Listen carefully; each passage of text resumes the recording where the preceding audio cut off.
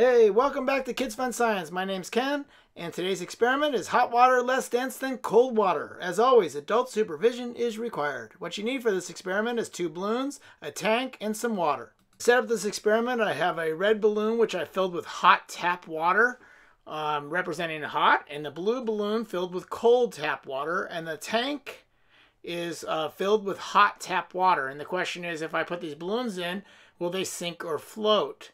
And we see that the hot red balloon is floating. And then when we put the cold balloon in, we see the cold balloon sinks.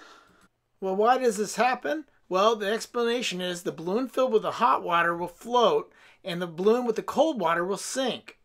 This happens because the cold water is denser than the hot water.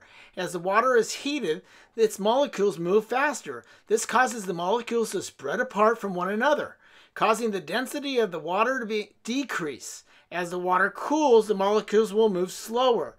This causes the molecules to move closer together, causing the density of the water to increase.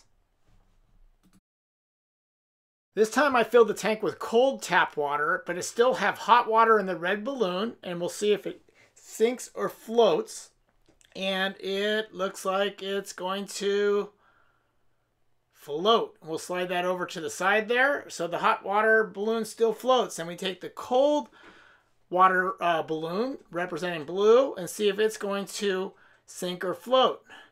Well, the difference this time is, no matter if I push it down or not, like this, it wants to float. With being in the cold water, that it's just going to float, where before in the hot water, it wanted to sink.